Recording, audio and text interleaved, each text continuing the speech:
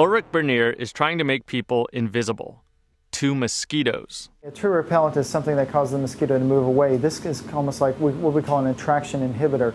It blocks or masks the attraction. And so there are 3 such compounds that came off of human skin. That's right. Your skin actually gives off a compound that prevents mosquitoes from smelling you and detecting that you're a meal.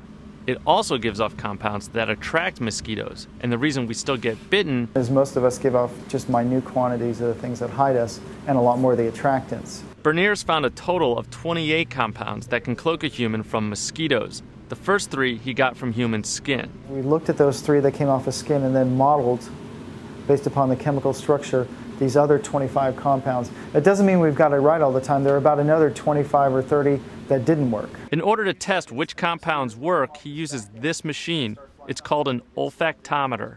The device works when you put your hand or a chemical compound into one of these chambers. Circulating air blows that scent into the cage with the mosquitoes, who either react by trying to fly towards that source or don't, depending on what's being tested. In this test, with Nathan in his natural state, the mosquitoes really like him. But with the cloaking compounds in the same compartment, nothing. And so here we are a good 20 seconds into the test already, and they don't know that Nathan is up there. The contrast is pretty striking, and it's not like these mosquitoes weren't interested in biting us either. Bernier showed me that by sticking his whole bare arm into a cage of them. I tried it too, and yes, those mosquitoes were quite hungry. Okay. It may look strange sticking your arm into cages full of hungry mosquitoes, but in this lab it's actually a pretty common sight.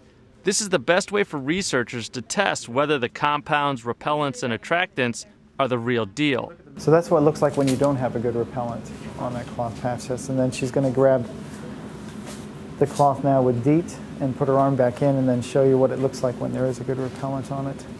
See how that's radically different? Yeah, they're all staying away. That's right. These mosquitoes are bred in-house, so even though they're yellow fever mosquitoes, they aren't actually carrying yellow fever.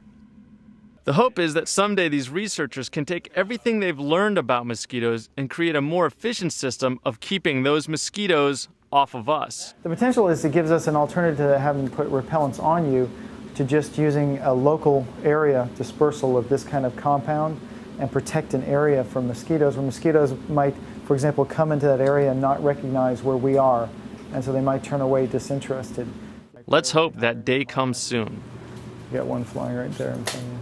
For Discovery News, I'm James Williams.